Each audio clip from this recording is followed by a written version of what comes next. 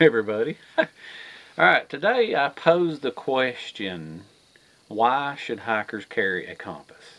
Okay, so let's say for a minute, let's think about that for a minute. Okay, if you're on a trail, you're hiking on the trail, you're going to stick to the trail. Okay, that's not always the case. Even if brief, short periods of time you leave the trail, you can get lost in no time. Even the most experienced hikers.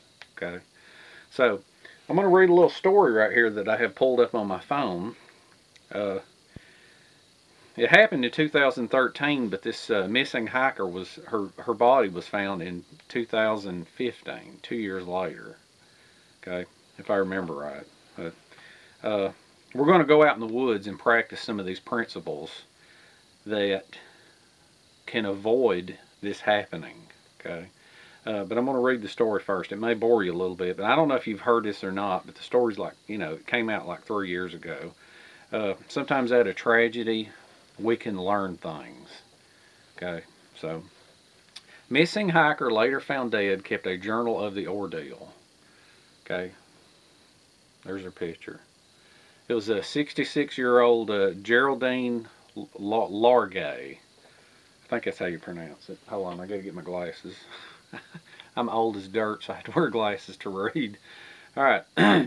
An Appalachian Trail hiker whose remains were discovered last year survived at least 26 days after getting lost. She kept a journal of her ordeal and ultimately resigned herself to the idea that she was going to die and it could be years before her remains were located. Okay, so she was already in panic mode and she didn't think that she was going to make it out. Geraldine Largay, who was from Brentwood, Tennessee, hiked to higher ground, and a failed attempt to get a cell phone signal and text messages sent to her husband went undelivered, documents show. When you find my body, please call my husband George and my daughter Carrie. Largay, who was 66 years old, wrote in a page that was torn out of her journal. So she left a specific note. It will be the greatest kindness for them to know that I am dead where you found me, no matter how many years from now. Okay, they're talking about how they've released 1,500 documents. Largay, and this is the important part of the story, Largay, who went by the nickname Inchworm, got lost after leaving the trail on July 22nd, 2013 to relieve herself and set up her final camp the next day. Okay, now how many of you had to step off the trail to go use the bathroom? Okay, you can get turned around in 2 seconds. Let's say if it's a busy trail and you want to go off a little ways so you're not seen. Okay, another thing is if you want to go off, maybe if you got a hammock, you want to find the right trees, or you don't want to get caught hanging a hammock where they're not allowed, or you just want to camp away from everybody, you can get turned around in 2 seconds. And that's evidently what had happened to her. She got turned around. After she missed a rendezvous with her husband, he reported her missing on July 24th, 2013, setting off a massive search by the Maine Warden Service and other agencies. Documents indicate they interviewed dozens of witnesses and conducted several searches over 2 years. Okay, the last entry in Largay's journal was on August 18th, 2013. Okay.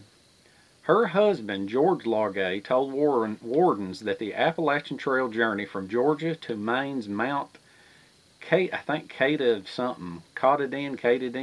was a bucket list item for his wife. She had started with a traveling companion, but the other hiker left the trail because of a family emergency. Okay, so she was now by herself because the other hiker had left. Okay, the property where, let me see now. Oh, it wasn't until more than 2 years after she went missing in October of 2015 where her remains were found. Okay, they were discovered 3,000 feet from the trail by a contractor conducting a forestry survey on property owned by the U.S. Navy in Redington Township. Okay, she was 3,000 feet from the trail. Okay, it's a little over a half a mile. All right. If she'd have known what direction to go, she could have walked in the right direction if she would have had a compass. She probably didn't have a compass. If she was an experienced hiker and she had a compass, I think she could have used it to track where she was. But then again, she might have been so experienced that she just it didn't register how easy it is to get lost. Especially, oh, the trail's just right over there, A lot of people think that way when they're on a trail. They have the security of thinking that the trail's nearby. Largae's tent was collapsed and her body was inside. The medical examiner determined she died of starvation and exposure.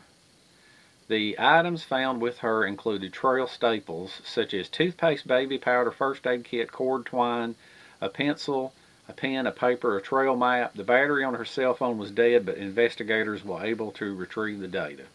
All right, now, I've read several stories about this. This is not the only story that I have read.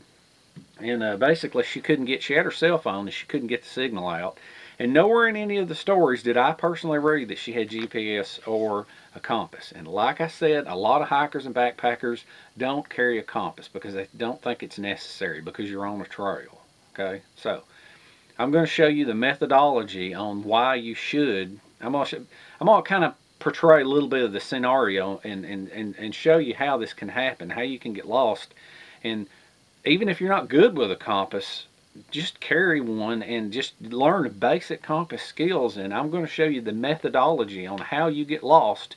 Once you get lost, what to do about it. Okay. Now, before we hit the woods and I show you my method of how to become unlost, let's take a look at just a couple of compasses. Okay, because I want to kind of go over. I will go over a few basics on the compasses. Okay. Reason for me to do a compass video without me actually talking about compasses and telling you what you should carry and shouldn't carry. Okay, now these stupid little cheap compasses right here, like this, the kind that's on keychains and the kinds that's on whistles and the kind that they put in them stupid survival kits and those ends of knives. I hate these compasses. I despise them. They're cheap. They're not accurate. They're not reliable. These bubbles, the liquid with the bubbles, I don't like these things. Just my opinion. If you want to carry them and get lost in the woods, that's your problem. But my advice and my opinion is bubbles belong in your shampoo. They don't belong in a compass. I don't like those. Don't use them. There's no excuse. There's no reason to use them. So let's start out with bare bones cheap. As cheap as you can go, which I think is still okay. This is just a general map compass. I call it a map compass. The technical name, most people I think call it a base plate compass. But this is an El Cheapo from Walmart. I think it was like $6. And it's a needle type compass. And this is like 1,000 times better than this. So at the bare minimum, at least carry something like this. Okay. Now if you want to go up a step, this is a really good compass. This is a Brunton True Arc 3. Okay, this is a very good compass. All right, this thing here, it's also a base plate compass, and I believe this thing goes for somewhere in the neighborhood of $13. Okay, this is a very tough compass. This is a good compass, and it's so cheap that if you want to carry a really expensive compass, this I recommend as a good backup compass. You know, now another one. This one's about $20. This is not not what you really call a base plate compass because you can't see through it. These kinds like here you can set on a map and they've got the scale on them for meters and miles and inches. But this is called a sighting compass, and that's simply because it's got the mirror in the back right there. And this is a Silva Guide 426. That's a good compass right there. I really like this compass right here. It's very nice. It's got your direction of travel arrows. It's got north, south, east, west clearly marked. Very easy to use compass and rugged. Comes in a good case. Okay, that is around $20 right there. Okay, now if you want to step up, this is a Suunto MC2. Look, sticker's upside down. This is a Suunto MC2 global compass. Okay, it's got a global needle. Okay, this is fantastic. It's got the base plate with 3 different scales on it, meters and miles and inches and things. And it's got the declination arrow to it. And then of course it's got the sighting mirror. Now this is the Suunto MC2 Global's between $60 and $80, and I think back when I got this it was like $100. I think they've come down a little bit, but this is a fantastic compass. It's the Mac Daddy of all compasses. Okay, so my advice: get one and carry it. Please, I beg of you, don't use these. I don't care how many people on YouTube tell you to use one of these, or they add these stupid little things to their survival kits. All this does is create problems. Please don't use them. I'm begging you. If you have to, get a Walmart one. It's only $6 or $7. Okay. or a Brunton True Arc. Okay, if you want to spend 13, or the Silva Guide 426 if you're willing to pay 20. Okay, either one of these are going to be good. All right, just my advice, my opinion. It's serious out in the woods. So let's hit the woods now and put some of my, I'll show you what I'm talking about using these. Today where we're going to be is we're at the Pinhoti Trail. All right, we're going to hit the trail, and what we're going to do is we're going to try to see what it takes to get lost, and we're going to try to simulate what it is to be lost on a trail, off a trail, and then I'm going to try to show you my methodology on how, if you do get lost, you can find your way back to the trail. But you got to have a compass, okay? You can't rely on your instincts. Just ain't gonna happen. You also got to have a trusty cameraman. Yeah, have a trusty cameraman like Nick with you. Nick's with us today. Oh, I forgot to get you to give the hey-o. Hey-o. Yeah, Nick's with us today. So, all right, we're here. Let's hit the trail and let's see if we can get lost. Woohoo! All right, so we're up here and we are walking on the trail, okay? We don't have a care in the world. We're not worried about anything. We're experienced hikers. We're on the trail. We're having a merry old time. Nick, act like you're excited. Nature. All right. So here we are now. We're hiking along the trail, and we either have to go to the bathroom or we have to make camp. Okay. Now, I'm not going to tell you about the methodology that I use for leaving trail yet. What we're going to do is we're just going to walk off trail. Okay. So, all right, see that over there, Nick? Yep. See that down tree? We'll just walk off into the woods. Let's turn this around.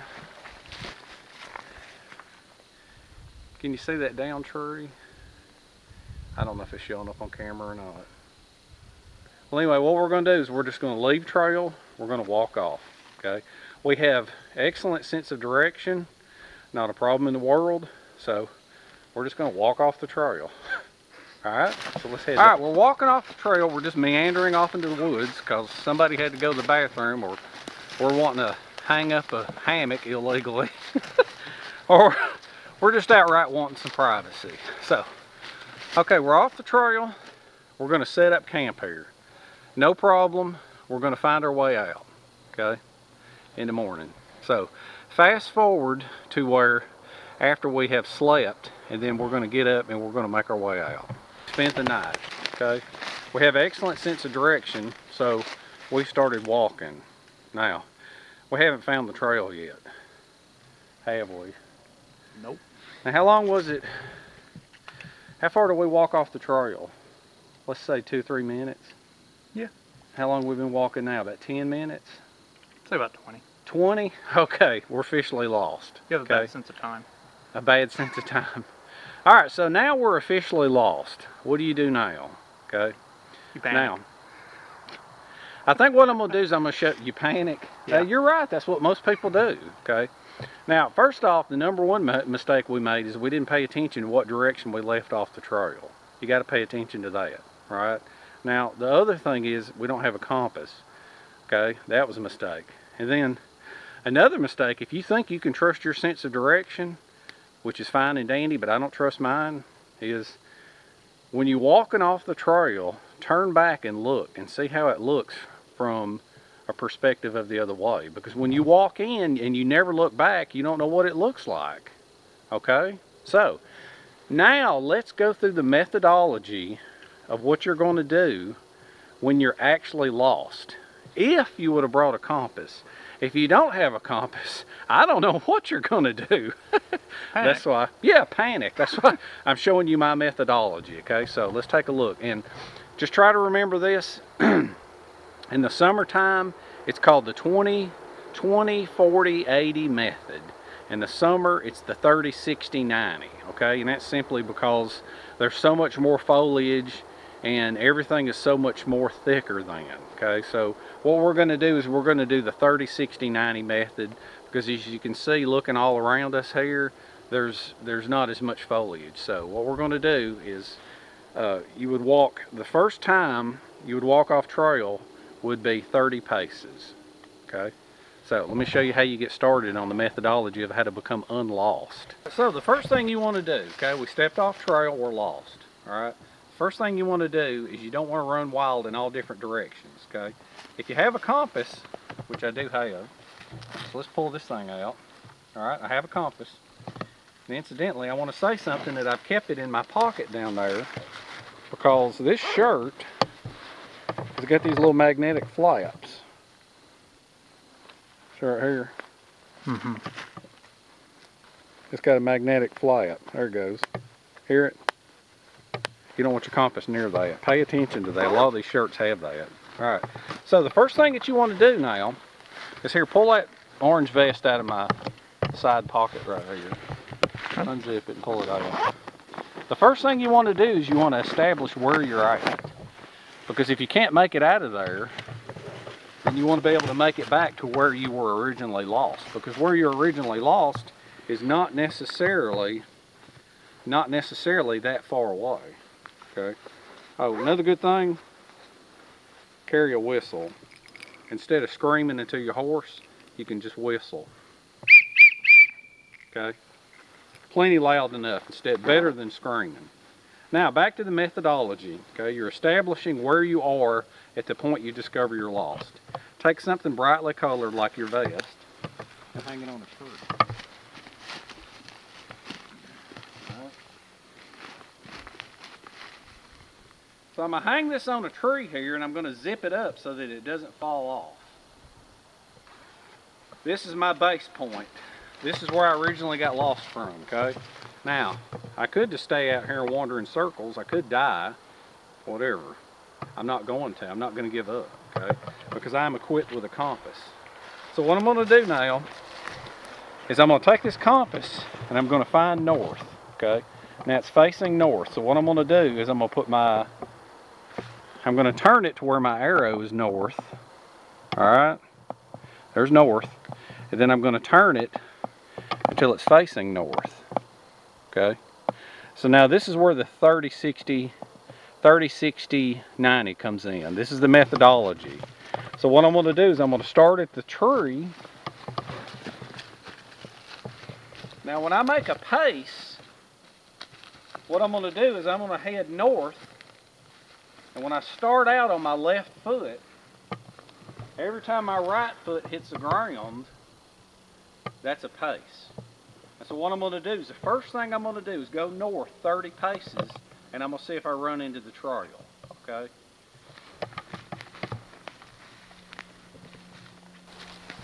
$29, $30. Okay, there you have it. I just went 30 paces and I'm not back on the trail. Okay? Am I lost deeper in the woods? No, because I have a compass. So what I'm going to do now is I'm going to change my compass to my direction of travel is south. And then what I'm going to do now is I'm going to follow it back south because I'm going to get back to the point of where I got lost. Okay? That way I don't walk around in circles. I wind up right back where I was. Alright, so what I have done now is I have gone back to the tree. This is where I got started. So you see, I'm still, wherever we left from the trail, I'm not that far off. Okay? So my first choice didn't work, north. Let's try south. Okay, so now I came back from north. So what I'm doing now is my let's see right here. Ease that down here and let me show you something. Are you on the compass? Yep. Okay. Now see, what I did before is when I went in the other direction, I had my direction of travel north. So what I'm doing now is I'm turning to my direction of travel south. So all I got to do is keep the needle lined up with north and follow south. So what I'm going to do now, I'm going to go 30 paces south. And hopefully I'll hit the trail there. Okay? And 30. Alright. I'm not back at the trail. I just went south 30 paces and I am not back at the trail. Okay? So, but at any point in time you could wind up back on the trail. Okay? So what I'm going to do now is I'm going to put I'm going to change my direction arrow back to north, my direction of travel to north, and I'm going to turn around because I didn't find the trail, and I'm going to head back to the tree. Alright, so I'm back at the tree, and I think you're kind of starting to get sort of what I'm getting at. I have gone north, I have gone south, and I haven't found the trail, but I'm not further lost. I'm not further into the woods because I have established my baseline. Okay, so what I'm going to do now is I'm going to put my compass back on north, and then what I'm going to do is I'm going to put my direction of travel as west. Alright, so what I'm going to do now is I'm going to line up my north needle, and my direction of travel is west. So what I'm going to do now is I'm going to go 30 paces west. And like I said, if I hit the trail, the ordeal is over. Okay, but for now, I'm going to try to go that way 30 paces. 30. Alright, I've gone 30 paces now west, and I'm not at the trail. Okay, if I was, I'd be safe. Alright, so now what I'm going to do is I'm going to change my arrow, my direction of travel to east, and I'm going to turn around and I'm going to go back 30. I think you're starting to get the basic idea now. Yeah. Right? Okay, so we're going to head back east. Oh, and I don't know if you heard that plane above, but if it wasn't so overcast, you could signal them with a mirror if you had one. And if there was any sun, we could, but there's no sun.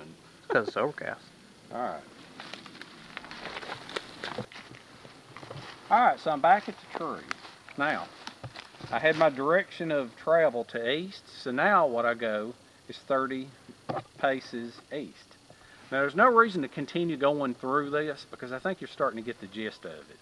Once you've established your baseline, okay, your point of safety, you're going to go 30 paces north, 30 paces south, 30 paces east, no, west, and then 30 paces east, okay? Now remember, at any point in time, you could find the trail, okay? This is your baseline. This is better than being lost in the woods for 26 days and dying, all right? It's a lot of work, but it's a way of getting out. Now, if at any time you have gone in all four directions and you don't find the trail, that's when you'll kick it up a notch to 60.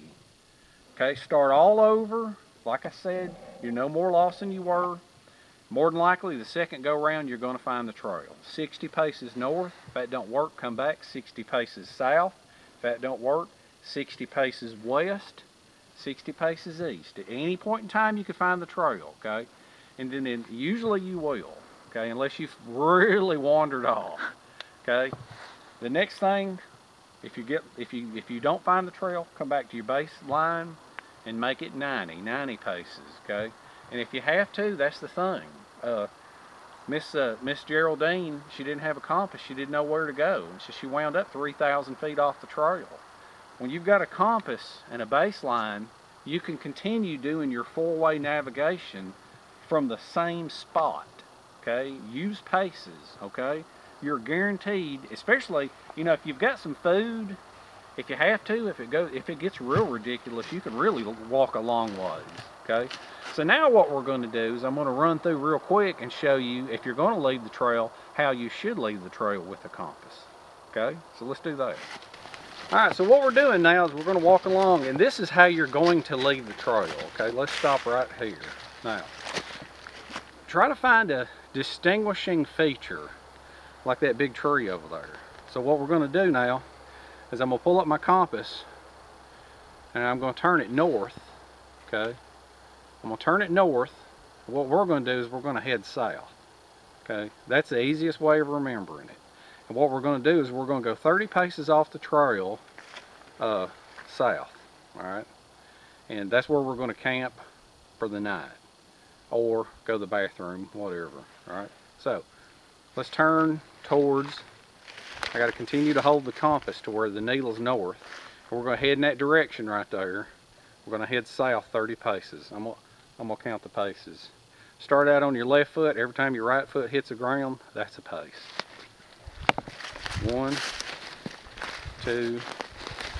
So we're here now. This is this is where we're going to make camp for the night, okay? Now, all I got to do is, since we went south, is tomorrow, all we got to do is we're going to have to turn around. Look, there's a good flat spot. That would be a good place for a camp. So anyway, what we're going to do now is tomorrow we can sleep easy tonight. We don't have a care in the world because we'll be able to get it out. We'll be able to get out easily tomorrow, okay? So tomorrow, let's say, fast forward 24 hours. All right, we have just turned this ways, and all I'm going to do now is I'm going to put that back north.